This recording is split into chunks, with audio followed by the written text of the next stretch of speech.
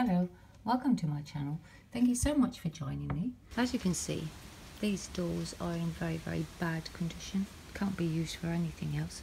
So I'm going to try and turn them into some large storage boxes.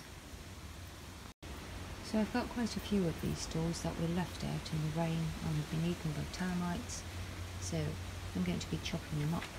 So I'm using 90 centimeters by 44 centimeters. You need 2 pieces and 2 pieces of 50 centimeters by 44 centimeters and 2 pieces at 47 centimeters by 44. And then for the lid, it's 89.5 centimeters by 51 centimeters, because as you can see, with doors, they are vacant on the sides or vacant on the inside. So what we're going to do is we're going to put a panel across it to close it up. So that's what the size of the pieces of wood that we're going to be using. And for the base of the box, it's 82 centimeters by 46.5. I've separated the wood from the cardboard that is inside it. And all the edges where your saw has cut, it leaves a bit of a rough edge, so just take a file and file it so it's nice and smooth. Once you smooth all the edges, I've just put a coat of black paint on these. I'm using Black Ace. So I've painted all 5 pieces, plus all the corner pieces. And the other thing that I've done is I've cut out of some palings that I had left, 1 centimeter by 1 centimeter pieces of wood, which I'm going to be placing on for my design.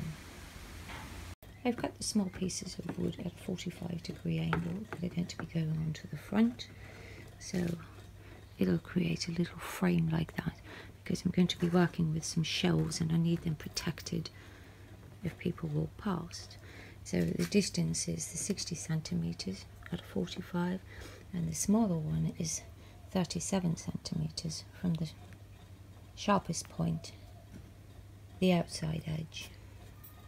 For the small pieces that are going to be going onto the front, I've taken 2 tape measures and I've taped them to the table because I'm going for a very simple design.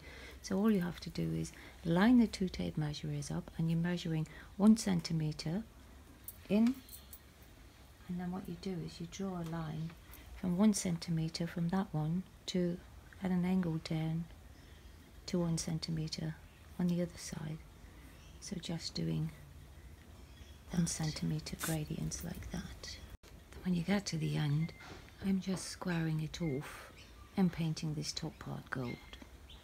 Now once you've completed that, you do it in the opposite direction. So you get a little cross pattern like that. So now what you're doing is you're lining the top one to the bottom one, missing the middle one.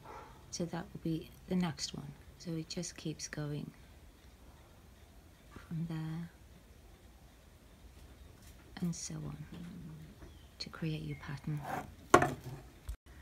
Once the paint is dry, I'm taking some titanium white and I'm just going to be putting little crosses in the middle.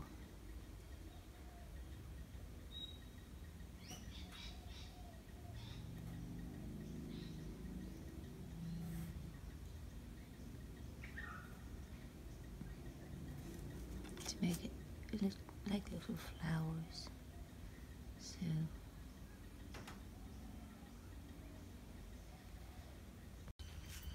So I'm making a small little piece. So I've got just a big marker, and I'm just going to be wrapping that around to make a circle. Once it gets to the center, I'm just going to bend it upwards so that I've got a circle.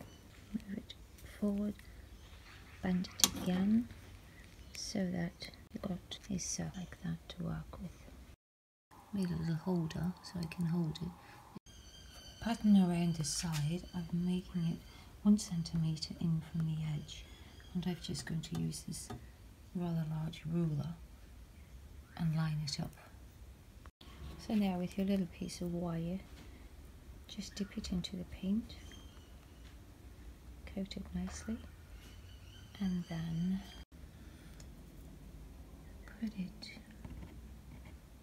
put them right on top of each other. Well, touching.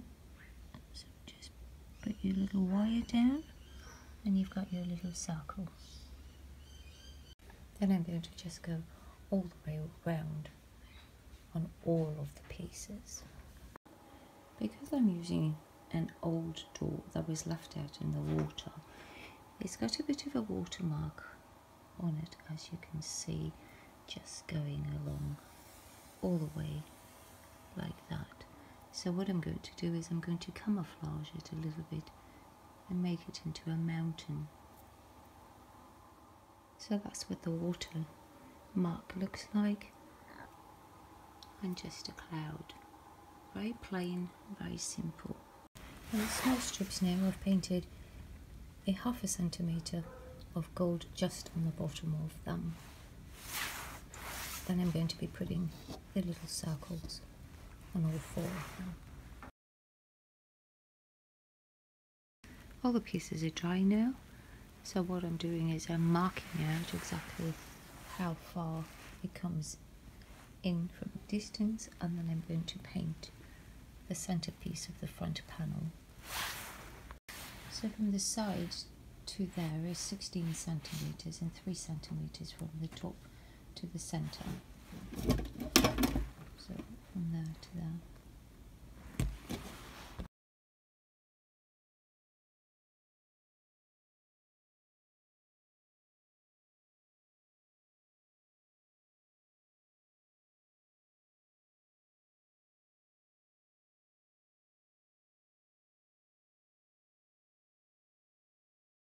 Because this piece is made out of old doors, I have to work with what I've got, and because of the watermark I've had to go with mountains, so the pictures are not going to be as nice as what I would like them to have been, but that's what it is. Unfortunately, because of the watermark, the mountain is a lot closer than I would like it to have been, because I've got all that distance at the top, but I've had to put the mountain right down at the bottom.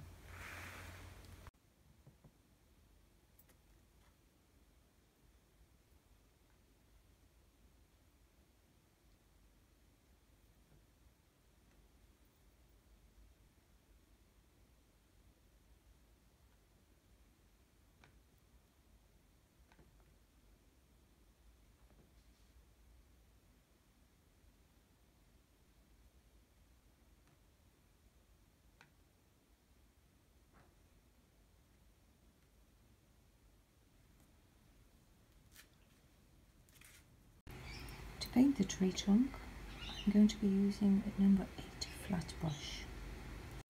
So to paint all the blossoms in gold and the white, I've used a number 2 flat brush.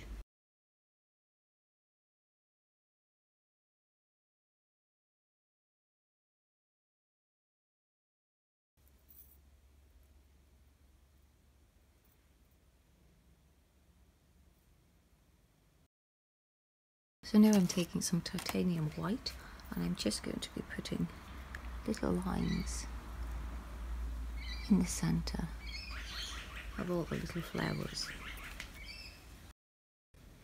So the lid is complete now. Just giving you a quick look.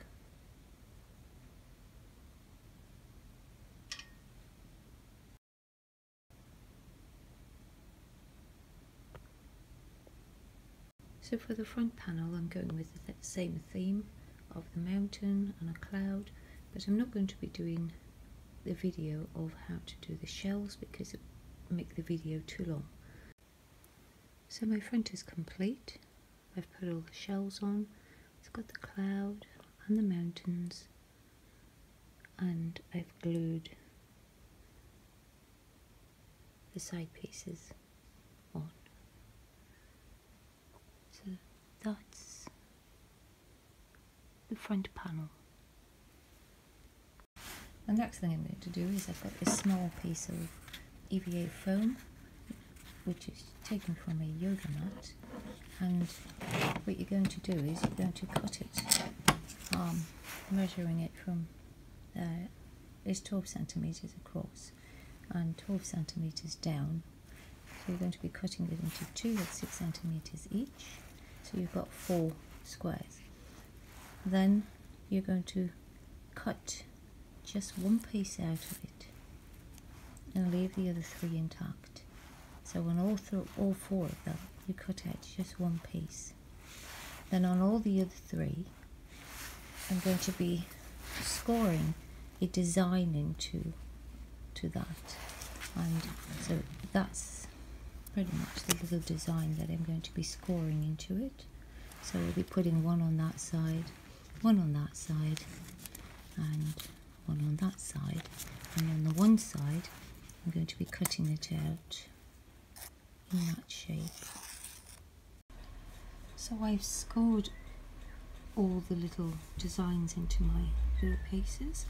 I actually used a hot knife to do these.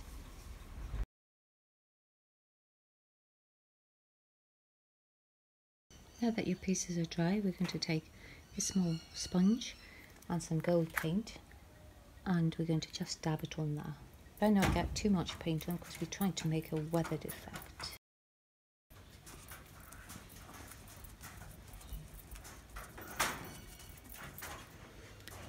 And that's what it looks like when they're done. Now all you have to do is the rest of them. Don't forget to do the side pieces as well. So now that your pieces are dry, we're going to cut out the blue part. Put your scissors at an angle and you cut. It'll give you a 45-degree angle so that when we put them together, they lie flush.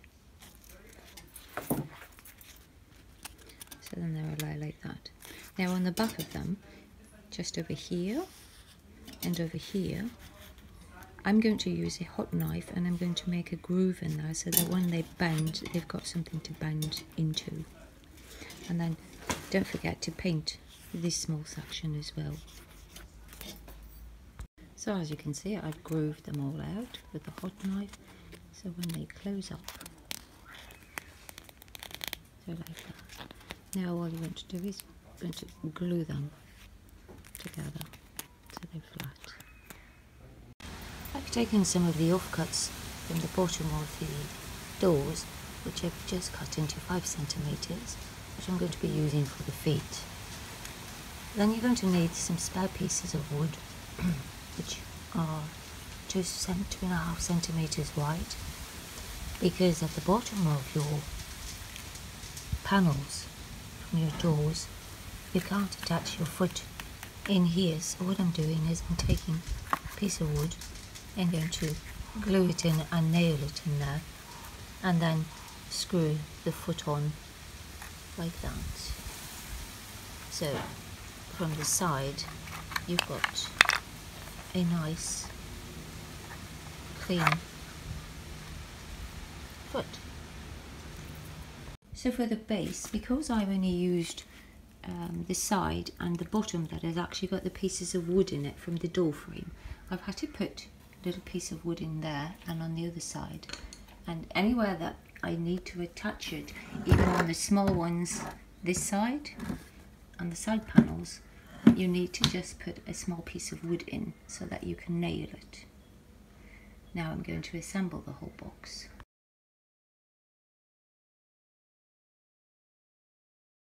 I'm attaching all the small side pieces for the lid, and then we'll put the lid on. I'm attaching the lid now, and I'm attaching it by using Bondcrete and nails. The lid is attached now. Now we're going to add our small caps that go on the corner.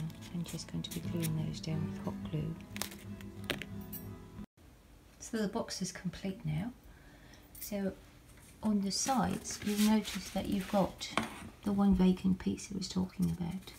This is where that extra panel that you've cut out comes in, and then it'll just colour the whole piece. One side panel is on now, I'm just taking some black paint now and covering up where the nails are. I've bought these small little handles. Unfortunately they're the biggest ones that they had, but they're just a wee bit small, but they'll just have to do.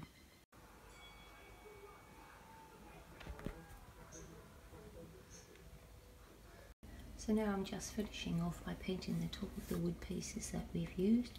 So all the old doors all in place, and now just painting them all black. I'm just going to take my little rotary tool now, and I'm just going to cut out the recess for the hinge, and then I'm going to chisel it all out. If you cut little strips in it, it makes it a lot easier to chisel out. I've put the hinges on now, and I've painted the inside of it all black, so it's just about completed. My box is complete now. Just giving you a last look at what it looks like. So that's the front panel, and then we've got all the little corners put on. The top of it with the cherry blossom, and moving on to this side, I put the small handles on it. Match all the colours, and the back is just black. If you found this video helpful or you enjoyed it, please give it a thumbs up. Really appreciate it if you would subscribe. Thank you so much for watching.